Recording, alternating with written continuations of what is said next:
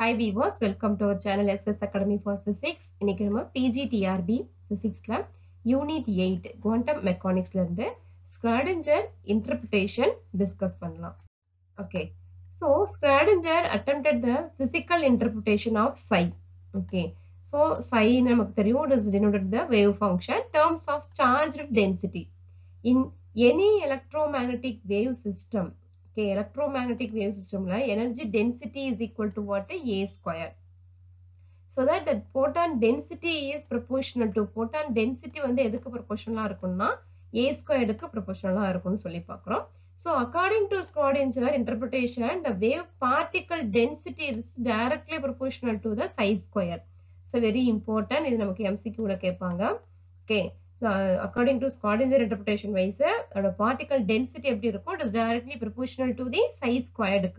Okay, so the square of absolute value of psi, that is the psi squared is measure of the particle density. Psi squared வந்து நம்ம எப்படி measure பண்றோம்? Particle density அதுதான் நமக்கு we know already videosல discuss பண்ணிருக்கோம். Psi squared is equal to what? Psi star psi. Okay வா? So that is also very important point.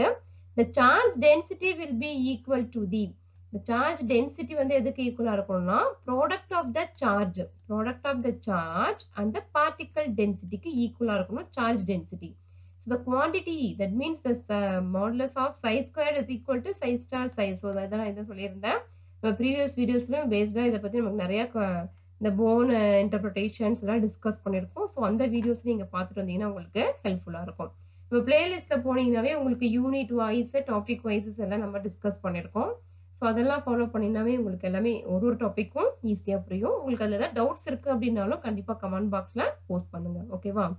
So here the quantity, the modulus psi squared is equal to psi star psi is a measure of charge density as Schroedinger considered.